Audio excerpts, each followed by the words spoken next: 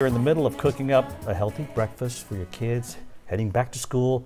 Listen up. Yeah, this is important. Your cookware could be putting your family at risk for what's being called the Teflon flu. What? Yes, listen to this. It's not a common disease, but in the last year, there have been 267 suspected cases of this. Teflon flu is linked to a chemical coating that's found on some popular nonstick pans.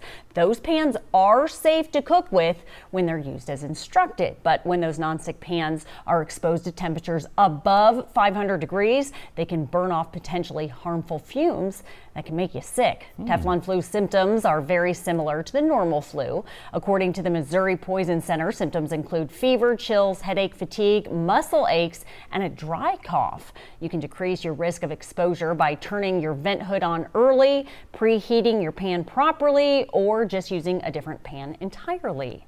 Wow, something else to worry about. Yeah. 500 degrees, huh? It's a good thing I don't cook. Do I need a thermometer now? I'll just put it in the microwave. I mean, like, what's 500 degrees? What are you cooking at? What are you making at 500 degrees? Oh, anyway, okay. Yeah, just something to look out for. Yeah.